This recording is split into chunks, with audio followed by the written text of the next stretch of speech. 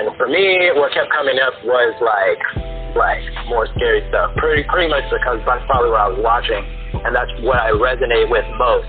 But I definitely felt that I was not ready to explore some of the less attractive things that I was conjuring or thinking. Like what? While I asked you to explore them, right? Yeah. I've been there. I've been there with them, you know. Like, I've been there, and there was another book I read. I started reading the Monolator book. Again, just kind of like populating my ideas, like what type of, like the video that you showed me made me more interested in just like reading up like sketches, what type of personalities they had, and I was trying to check like what personalities I related to the most, and I kept relating to Asmodeus. Because, you know, he's like a sexual guy. But his trick is to like get you all interested in him sexually and then corrupt your soul.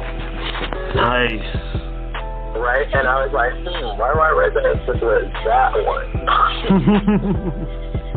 Like I said, when thinking about it, I was like, he sounds powerful. He's one of the princes of hell. I'm not really trying to get that crazy with it. Why not? I wasn't sure. Like, I'm not sure what type of power that even means in some cases. You know, I'm like, basically, I don't want to. So, in the case of the demonic possessions I was watching some dude had like 7 demons up inside of him. Saying that person requested for them to enter them. And he was having all kinds of physical reactions that were like pretty out of line. I was like, I don't know if I'm mentally comfortable with that at this moment. Well, I mean, for a human, that's exactly the kind of shit would happen. For a demon king, 7 ain't shit. I mean, hell yeah, I get that, because that's part of the shit. Like, because remember, what you conceive yourself to be is what you are. And so, if in one hand you're summoning demonic forces, yet in the other hand, you're constraining your conception of self to being a human. You're basically making yourself this little bitty vagina and summoning this huge dick and insisting that you're not going to get ripped apart. It makes no sense. No, but go ahead. At the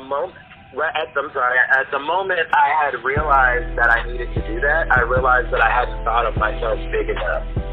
Yeah. Woo.